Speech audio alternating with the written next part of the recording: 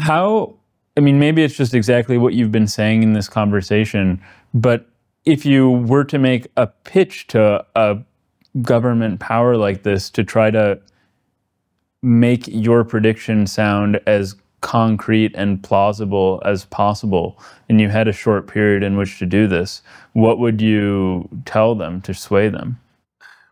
I mean, it really depends on the individuals, because different individuals come in with different wacky reasons for believing that you can breed a god, not build a god, breed one, and have it not kill you. But I'd be saying like, yeah, like, I mean, I'd probably start with like, these things are grown, not built. They're like grown like grass, not built like skyscrapers. That humans write the code of the optimizer that create these billions of inscrutable numbers, that nobody at Microsoft made a decision to have Bing Sydney threaten its users, that this is just a side effect of trying to grow an AI that can talk. A lot of people don't know about that part. They think that when they talk to something like ChatGPT, that somebody like programmed it to say the sort of things that it says. No, it was, you know, they just like tweaked billions of numbers until the numbers started talking. Start with that. They like, the current technology is nowhere near putting this under control. I tell them a lot of the things I've told you. Maybe the thing I have to talk to them about is that, like, if you have something that is vastly smarter than the whole human species, then that translates into the physical power to kill you. Maybe I have to explain to them, like, that just because it's a machine doesn't mean that it's, like, passive and will do what you want. That people come into this with a lot of different strange takes on it, and I would try to, you know, give them an overview and find out what strange take needed to be counter-argued from there. Well, just in my own head, without even having to put it into, to try to get into somebody else's, I see something like ChatGPT that I interact with occasionally, and it just seems utterly docile in the sense that it's just I just type to it and it types back to me. It doesn't seem like, how would it get access to a firearm or anything that might kill me, or how might it poison me or cause my car? I mean, I guess a Tesla self-driving might be a little bit a more obvious choice in this regard, but it just feels like something drastic would have to happen to the limitations that are currently placed on something like ChatGPT, like what it has access to, before it could really wipe out humanity. And so what I would want to hear is a more, I guess, concrete scenario, how this might play out. And I think I might find that much more compelling. Well, for one thing, ChatGPT is not presently all that smart. For another thing, people have taken this not smart thing and tried to hammer it into a relatively more docile shape. And while it doesn't always work, they are, you know, able to have it look that way for most of the users most of the time.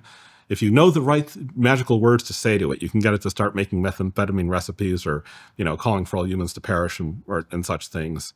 It's not fully locked down over there. But mostly, sure, it will look docile. This is not the thing that's going to kill you. So how do you get there from here? Well, for one thing, could an AI make a package show up at your house? My current guess would be no. I don't know if there's some third party, something you could do to get ChatGPT to order things for you, like on Amazon if you ask it a question. But my guess would be that it couldn't just do this spontaneously. Well, couldn't do it at all, or couldn't do it spontaneously?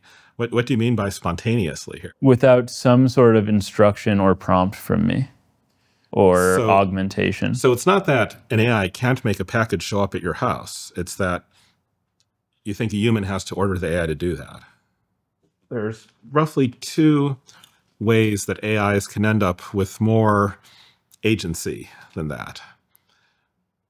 And one of the paths I can go down here is to try to talk about the fundamentals of cognitive science and computer science behind why you would expect that as you grind things to become more and more competent, they naturally end up more and more agentic and with goals and planning somewhere inside the system, which is something along the lines of, can you have something that's like really great at chess but doesn't want to defend its queen? And the answer is no. Like, there's certain kind of competence that are at the core tied to something like planning. And when something is planning strongly enough, it can start planning how to make a package show up at your house. If people just ground more and more on competence and answering harder and harder questions, its behavior would start to converge toward like ChatGPT 01, which wasn't explicitly trained to solve impossible computer security problems, but was nonetheless showed like tenacity, long-term planning, in the course of, you know, restarting the server that had the document it was looking for. So that's one avenue. And the other avenue is that the AI companies are straight up trying to build things that do long-range planning because those things are more profitable. The AI that can, you know, instead of just being told by a human to do stuff, do a human's whole job, be given larger scale projects and carry out the larger scale projects. And some, you know, you can sell that AI for more money. So they're trying to do it on purpose.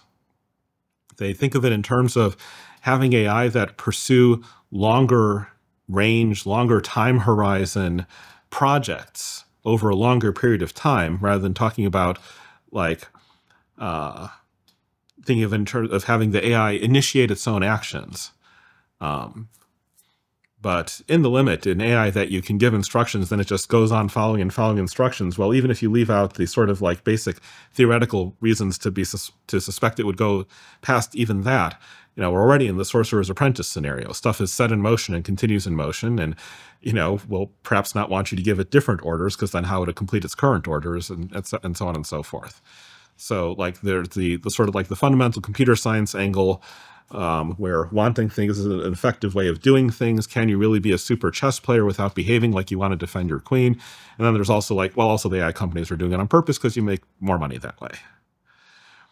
And that's sort of like where you get the AIs that are like plotting stuff over the long term and figuring out how to do stuff and getting creative about it and doing things that they weren't explicitly instructed to do. And you can watch over time the experiments that people do to probe where we are at this level, getting more and more like independent action-y, seeing the consequences, the AIs trying to evade human control type stuff. And yeah, it's carrying along over time, mostly as the inevitable computer science correlate of greater capability, but also because the AI companies are trying to do it on purpose.